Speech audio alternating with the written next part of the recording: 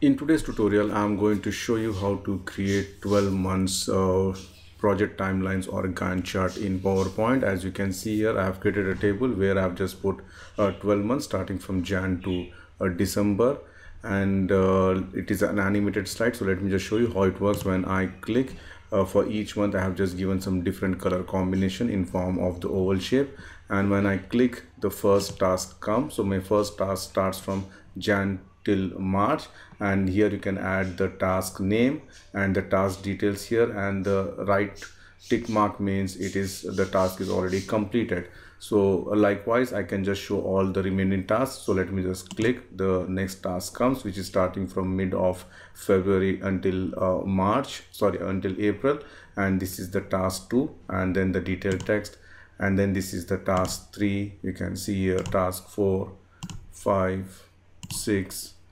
7, 8, 9, and the last is task 10. So depending on your requirement, either you can increase or decrease the task. And if you have not subscribed to my channel PowerPoint University, please subscribe it now and make sure to enable the bell notification icon. You can join my Telegram group with the help of this link, and if you like to support my channel, you can do it through PayPal or Patreon. The link is provided in the video description section. So let's start the tutorial. Add a new slide, and I'm going to insert a table. For that, go to insert tables. I can just select insert table, and it asks me number of columns. So I'm going to add 12 columns for 12 months, and number of rows I need 2, and click OK. So it becomes something like this. It shows something like this, and then I can just reduce or increase the size. For example, I want to reduce the size of this. You can just go to the layout, and you can see here the height and width. So height and width, I can just reduce it depending on my requirement, and this also I can just increase it. You can see here with this I can increase it easily. So depending on my requirement, I need to increase or decrease, and then the width also I can just increase it. You can see something like this, and then I'm just going to bring it down here, and then I'm going to select all the columns, and then go to the design. You can see here, and shading, I'm going to say no fill, so nothing will be visible here because everything is white now. Then what happens is I'm just going to change the boxes only, or the layout only, or the borders. I can say that's the true word, the borders. So for that, what I'm going to do is which color of that borders you need. So I'm just going to select one light color or light gray background, and then depending on the which width you want, I can just select the width, and then you can see the borders here. I can just say all borders, and when I click, can you see here the borders are visible? It's a light, we need light borders only. And then I'm just going to add the names of the months. So I'm just going to select this, go to the layout, and then make sure that it is center vertically, and here also it is center. Okay, then go to the home tab, and maybe if you want, you can just make it bold or whatever color. If you want blue color or whatever the font, you can just choose it. Then I'm just going to type, see, this is Jan, Feb, March, April, May, June, July, August, September, October, November, and December. So you can see here I've added this one. Now what we need to do is we need to add the task or the projects for each month. So before adding the task, if you want to fill this with some light colors, you can see here I'm just going to select all of this, and then I'm going to just design and shading. I can just choose some light color here, or any color of your choice, whichever color which you feel better. For example, I'm going to just choose this light blue, then go to the format. You can see here, let me just go to the format background. Then I'm going to just choose this, and then I can just increase the transparency level, so it becomes more a lighter color. You can see something like this. Now to add the task, it's very simple. I'm just going to add some basic shapes. You can see this rectangle. So first task starts from Jan to Feb, so I'm just going to make it smaller. So what happens here is this table will help us to identify when the month is starting or ending. So this is my the first task, which is from the Jan to Feb, shape outline, I can make it no outline. And then if you want, you can just choose one color, or you can choose a gradient fill also. So for example, I'm going to use two stops. So whichever color combination which you feel better. For example, one is orange, and another one I'm just going to choose some light orange color or yellow color, whatever. You can see something like this, or this is more, looks like more orange. So let me just put like this. You can see here. So this is my first one. Now my second task starts from say mid of February till April. So I'm just going to press Ctrl D, and then I'm just going to change the color of this so that we can easily differentiate. You can choose any color of your choice depending on your requirement. So let me just choose some random colors here. Maybe I'm just going to choose this color, and I'm going to change with some other different color combination. You can see here. And then this one, I'm just going to increase the height a little bit. As I said, this has to start from the middle of the February till April. So I can just increase it something like this, and then just send this to back. All right. So likewise, I need to just add, let me just add few more. So for example, here, this is, I'm going to add from first of all, let me just change the color, some dark color with some light color combination, or any other color combination of your choice. You can just choose it. And then this should start from say from March until May only. And because here, if you keep like this, it will not be visible. So I'm just going to increase the height a little bit so that we know exactly when this is starting. So I'm just going to send this to back. So you can see here, likewise, I just need to add one by one. And one more, there's a gap here. For example, in the mid of June only something is starting. So again, I can just reduce the size. You can see here, and this goes till September, for example. And then again, for this also, I'm just going to change the color. So maybe some red color combination with some light colors, or light pink, or whatever. You can see here something like this. So this one is starting from here mid-June until September. All right. So now one more I'm just going to add, which is starting from say July, and this one I'm just going to change the color to some other color, maybe some brown color I'm going to give. You can see here. And then if I put it here again, as I said, it will not be visible.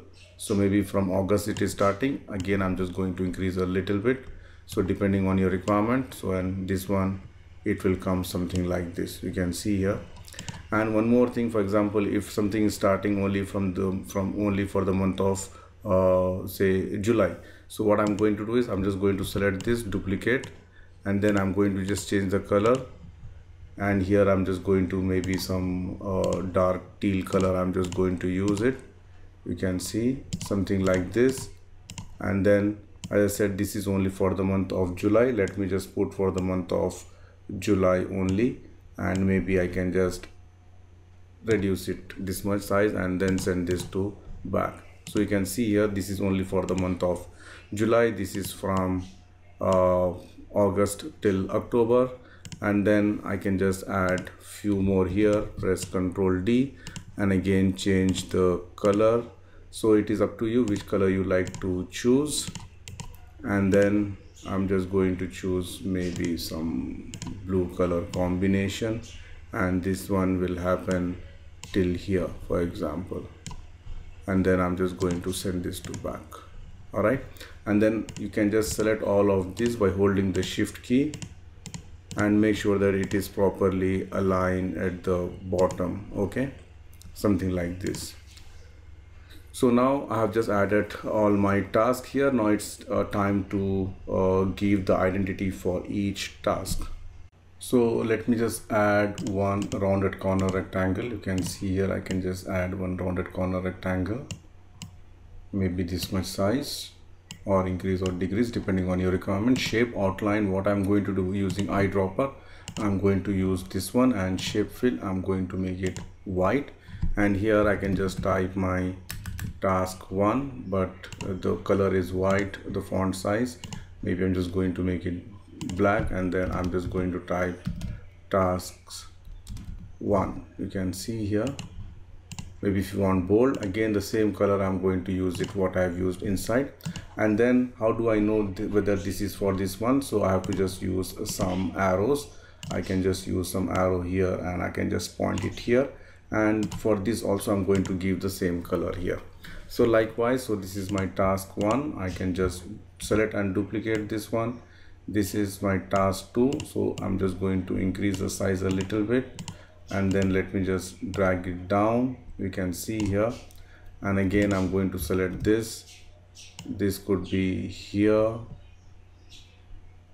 and if you want you can just reduce the size of this. You can just hold the shift key and then I can just bring it down. You can see here something like this.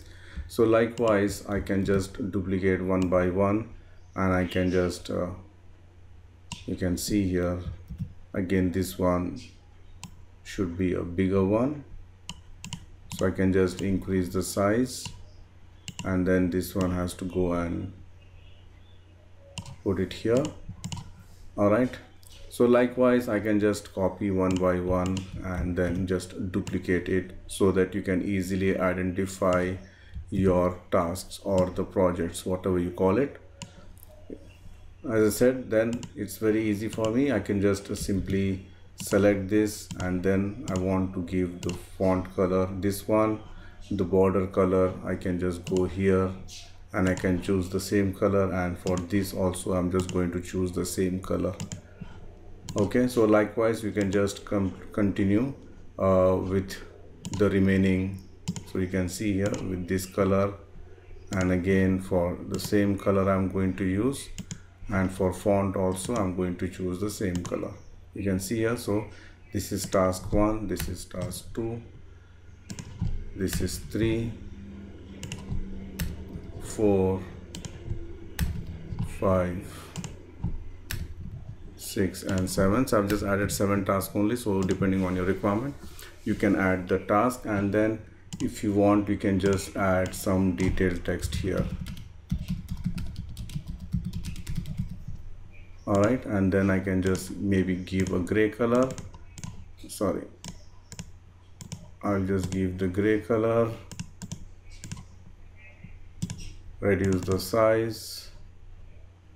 Let me just make it maybe 10 for all, and then I'm just going to add it here. So depending on your requirement you can just add the detailed text, increase or decrease. Press Ctrl D. You can see here again Ctrl D,